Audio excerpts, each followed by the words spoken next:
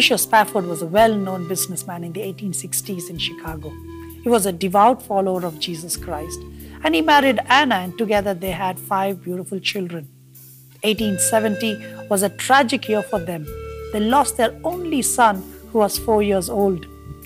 The following year, he nearly lost all his investments in real estate due to the Great Chicago Fire. All his savings were gone.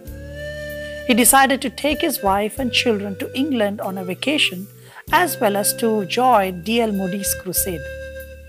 But there was a sudden business development which forced him to stay back, and he persuaded his wife and kids to go to England, and he would join them later. So Anna and the kids boarded the French vessel and set on sail to England.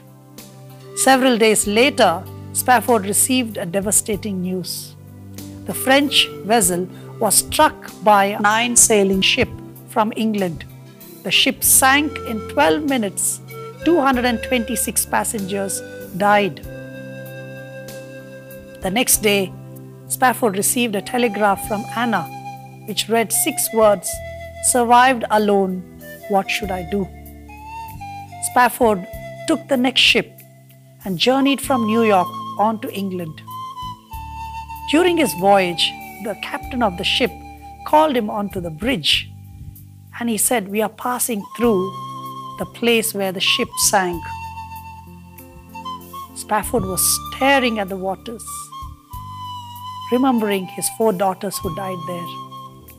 And that's when he penned this great hymn, "When peace like a river attendeth my way, when sorrows like sea billows roll.